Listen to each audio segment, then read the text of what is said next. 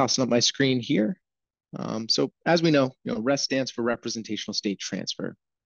As Jesse kind of alluded there, the main functions of REST are based on CRUD. So that's creating, reading, updating, and deleting of operations concerning different resource paths.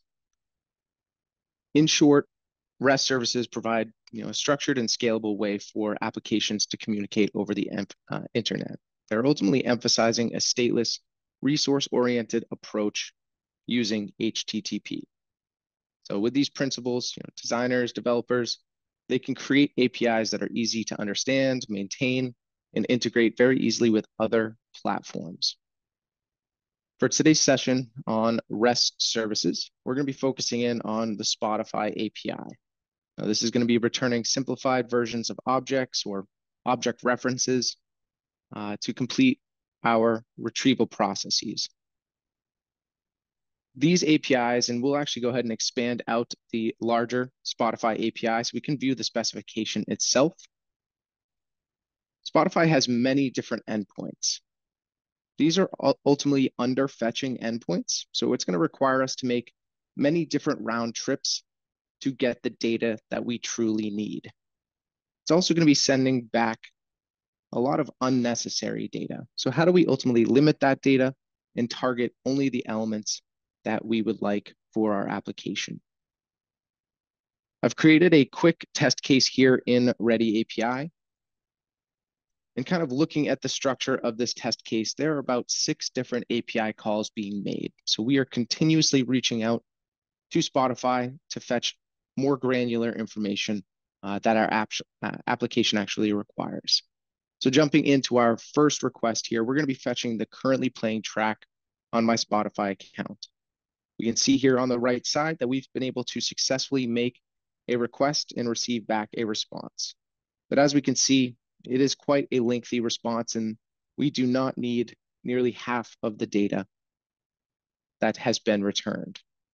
So REST offers some options to kind of limit the data being returned to us. These are what we call parameters. In particular, I'm thinking of the query parameters. So with just an update to this field, we will be able to make a secondary request and avoid this available markets field. And as you can see, these are different country codes. There's about 180 of them, and they appear twice within our response data. So we can go ahead and limit that just by applying a query parameter. There's also an additional types field, but we'll go ahead and just leave that blank for now. As we look through our data, let's say we wanted to get more information on the artist who actually sings this particular song. It has some good data, but we want more granular and more specific information on this artist, AC/DC. So we're going to jump down to our secondary request. In addition to getting more artist information, we're also going to be fetching additional track information, album information, accessing the artist's top 3 tracks. And then this last one, I'll even just go ahead and delete it. It is an audio analysis request, but we'll leave that out for this quick review.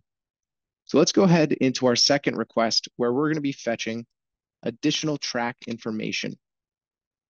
Within ReadyAPI, one of the most widely used features is what we call property expansion. And this allows us to source data from previous API calls.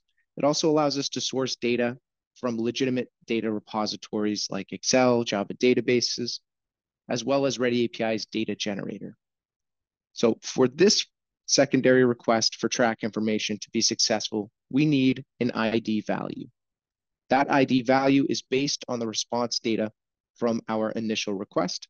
So we're going to go ahead and right-click, use Get Data here, target our current track and its response. This gives us a nice clean JSON node breakdown, so we can now scroll through and target the ID field for the song Thunderstruck. With that populated in, we can now send that request out and get another bit of information. So this is more robust information on the track itself. Now to our third request, same concept applies here. we are looking for additional information on the artist. So we can go ahead and right click here, use of get data. We can target our currently track request, and we can also use the response data from the get track requests. So we'll go ahead and get that response. And we're not looking for a track ID. We need the actual artist's ID. So with that populated, we can now make a secondary or tertiary follow-up call, get back data just pertaining to AC/DC, such as what genres these artists sing, any images that we may need for that artist, their popularity. So we continue this over and over again until we've ultimately obtained all of the information that we need. And we'll go ahead and use the album. We're now targeting our artist, our album ID.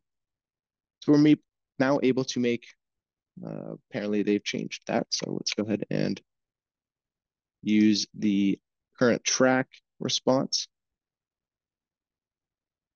and target this album here. So I guess they don't have that ID anymore. They must have changed it, which is interesting. But nevertheless, we would continue the cycle until we have made successful requests for all of the data that we need for our application to process through. Oh, that's why. That would be our album request. And this is our artist top 3 tracks. So we're able to continue this cycle through, fetch all of the data that we need, but it would be much more efficient if we are able to get every piece of data that we need with just a single request. Now, in my mind, I think of an application where we're rendering the first initial page. That is some server-side processing taking place. And then as users are navigating through the application, we're rendering additional pages within the site. Every time we access a page and maybe even update some of the data, it needs to go fetch from the Spotify API information that pertains to that page. Whereas if we knew up front what was needed, we can just make a single request to the API and get all aspects of the page needing to be rendered. So there we go. About 5 different requests, all passing data from one to another just to obtain a set of data. So we're going to look at GraphQL next and see how this protocol will benefit us and make things a little bit more simple compared to REST.